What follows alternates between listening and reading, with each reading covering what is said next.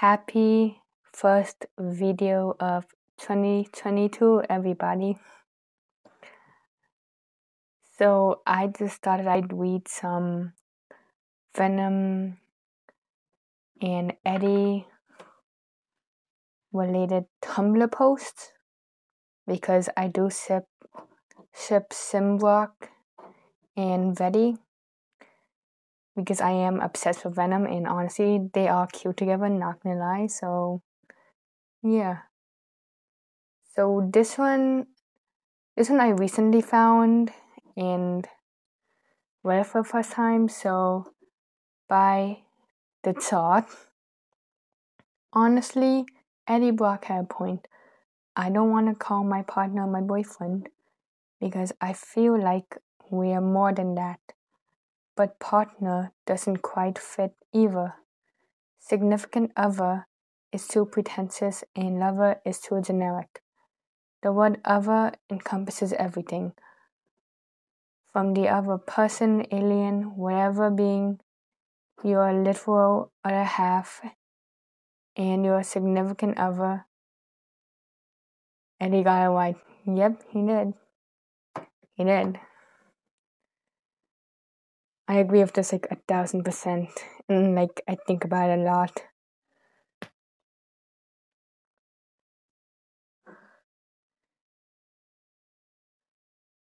I mean, what would you call a relationship? Like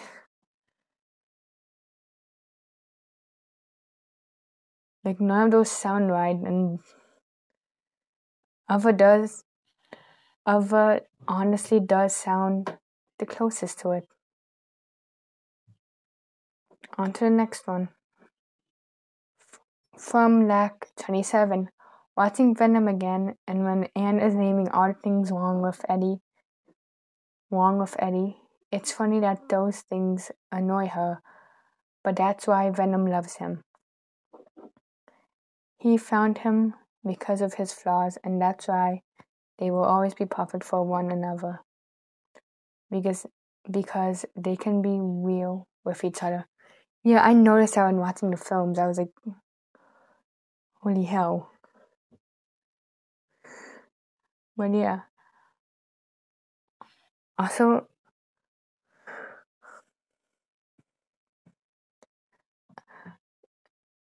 screw it, I'm just gonna say it. No one can give me and no one can convince me that Venom and Eddie are straight. No one can convince me of that. Honestly. Like, you know they're both fruity. Like, come on. On to the next one. By Scarlet V0ID or Scarlet Void. Trying to sleep, but my brother is watching Venom 2 and getting everything without the visuals. And getting everything without the visuals is hilarious. Like, I sat up laughing when Venom said we are not talking to him, purely because of the glorious absurdity of it. Similar situation for when Carnage said father. Okay, I honestly bet that scenario is hella funny to just be in, but I wonder if they also did this with the first Venom movie, because if you haven't seen it, there was a very fruity scene which no one can give me a straight reason for. Honestly, it doesn't even sound straight, but that's another video. So yeah, they're not straight at all. Like, I just want a video of them, like, if they record one or something, like, of their brother, like, reacting to the kissing scene without visuals. Like, I don't care if it's a private reaction or anything. Like, if they're comfortable with that, I'd gladly see it, because, like, oh my god, that would be funny as all hell. Anyways, on to the next one. Okay, so this is from Bree Does of a Junk. Was Eddie wearing the same clothes for like 3 days? everything that happens in No Way Home takes place roughly 2 days, right? So Eddie just got drunk and didn't change clothes or bathe or leave the bar for 2.5 days. I'm sorry, or leave the bar for 2.5 days. Okay, that shows just depression and just everything wrong. Oh my god. But Venom wanted him naked and in the water to try any way to get his smelly boyfriend to take a bath. Okay, I haven't seen No Way Home, but I see this, so I buy it 100%. On to, I think, the 5th one. This one is from Viva la PictoChat. Okay, this is a complete tangent, but did anyone else use the PictoChat thing on their DS? I used it once, and it was with my sibling, which that's sad on its own, but I remember that. Bro. I can't believe Eddie and Venom got kidnapped to another dimension on their honeymoon. Yeah, no one can convince me that the Mexico post-credit scene from Let There Be Carnage is not a honeymoon. No one can convince me of that. They definitely profess their love for each other. So, therefore, it's a honeymoon. Technically, it's a honeymoon. Try changing my mind. I think I'm gonna do a couple more. Maybe. Yeah, I'm gonna do a couple more and then call it a video. This is from Zane Claw. Me watching straight dudes review Venom 2 saying they didn't like the movie because there was more focus on Eddie and Venom's relationship than the actual plot. Babes, I don't think this movie was made for you. Yeah, the Venom franchise was clearly not made for the heteros. Let's be honest. Try changing my mind. And I also heard that this movie got so many just bad reviews from the hetero specifically. So that says more just in general than I think it should. On to the 7th one. So okay, I am not a monster fucker. I just want to put that out there. But technically, Gothic Ash Road is right. Sony really went, you know our target audience is monster fuckers. So let's make Venom as much husband material as characteristically possible in the trailer, and it worked. Okay, I loved that scene. Oh my god, I just loved how Venom was trying to help Eddie feel better when he fucked up basically. I appreciate that, honestly. Oh my god. That's just cute, let's be honest. You know how I said that their relationship was cute? It's more than cute. Honestly. This one is from Madame Izuki. Must the movie be good? Isn't it enough just to watch a petty disaster of a man in a loving domestic gay partnership with a ravenous alien goo? Honestly, if Sony just made that the entire movie with no carnage or villains or anything, I'd pay money, honestly. You're telling me that would not be cute? That would not be the best rom-com ever? Are you kidding me?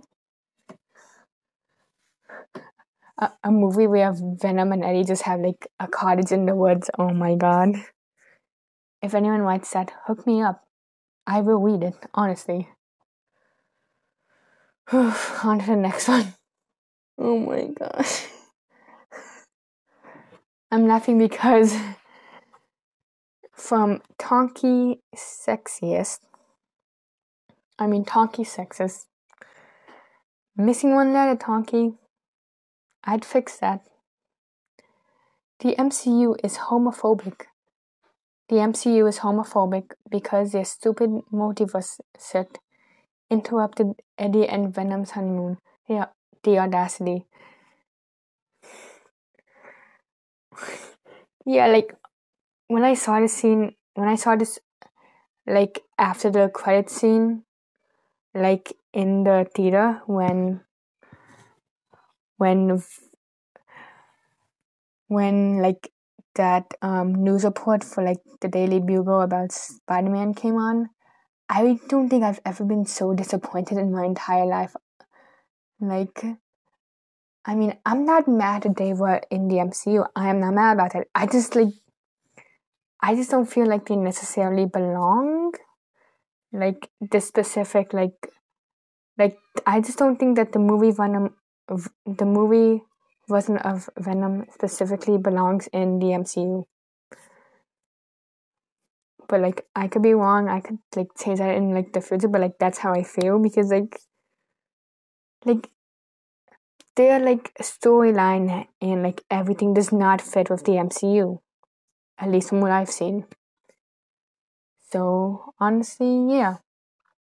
So I think this will be the last one that I'm going to do for now. And it is also from Bree Does of a Junk. Honestly, I think about this post a lot, and I haven't seen No Way Home, but I wish they did this because that would just be funny and just amazing. Like, it would be literal cinematic poetry, honestly. You know what would be hilarious in Spider-Man No Way Home?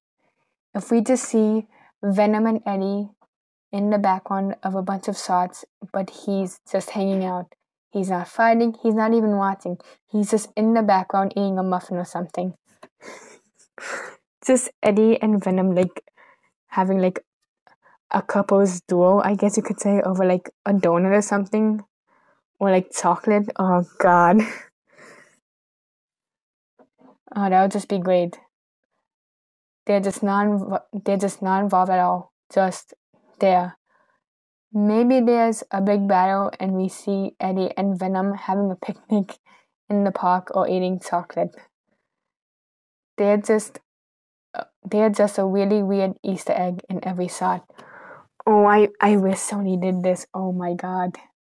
Just an alternate version where like this is a thing. Oh my god. I would love that, honestly.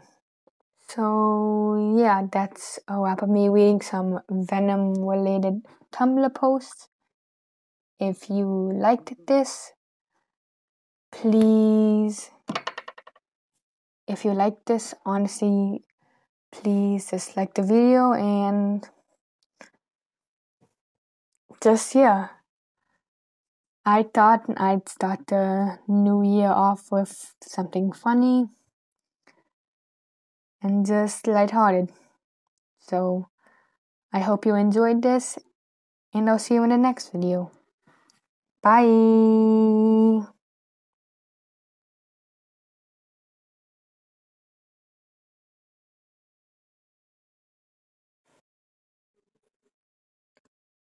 Happy 2021, everybody.